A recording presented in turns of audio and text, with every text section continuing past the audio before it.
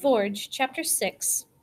The celebration did not last long. Companies were sent to chase after the retreating British. More men were sent to guard the river in case the enemy tried to float past the encampment and attack us from the rear.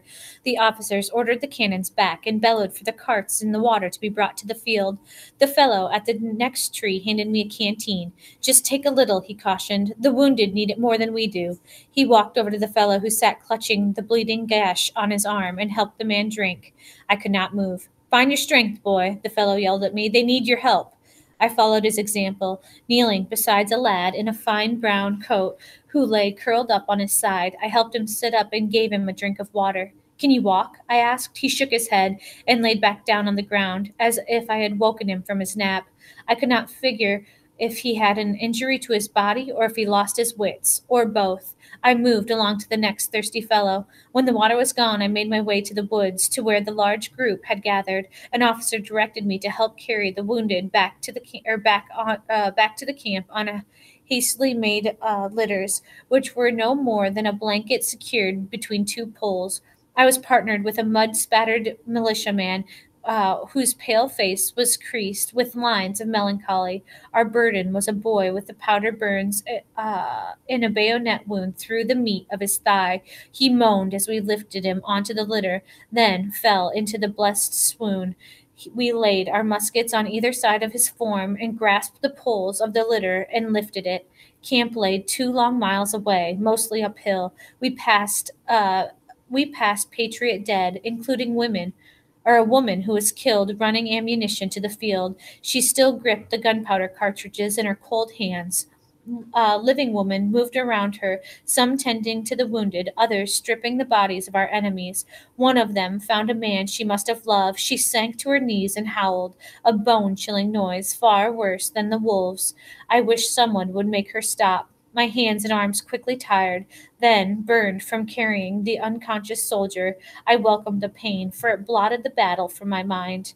At last we reached the hospital tents. Lanterns stood wobbly benches so that surgeons could better see the dug-out grape shots and musket balls from the groaning men and the boys. Screams came from the tent that stood furthest from the others. "Amputations," said the sad-faced man. "Terrible business, that." We delivered the boy to a surgeon in a bloody apron, guzzled a cup of water, picked up the litter, and went back to the battlefield. The fat pumpkin-colored moon rose, turning bloodstains into shadows. All of the colors of the shirts and the jackets and the uniforms paled to the same shade of gray. We could not find the officer who first ordered us to carry the wounded. My partner would have wandered the field all night, but I stopped a fellow carrying a horse's saddle and inquired, "The wounded are all set up at camp, but ye can dig graves if you want." The words came out Irish rapt, which forced me to listen close. "We showed 'em, didn't we?" he continued. "Kilt 2 of 'em for every one of us. Chased 'em from the field, and the damn cowards." He walked off, still talking to himself, without waiting for any reply from me. My partner dropped his poles and followed the man. I carried the litter back to camp, for it seemed a sin to waste the blanket. After I set it in the front of in front of a hospital tent, I dragged my bones up the last hill, following shadowy, silent men. Candles were set up on upturned logs, lanterns hung in chains off the tree branches, the campfires burned bright. I slid into a line for grub. A fellow with a flour-stained shirt handed me bread and a charred piece of meat, and then a round-bellied woman filled my stolen cup with water.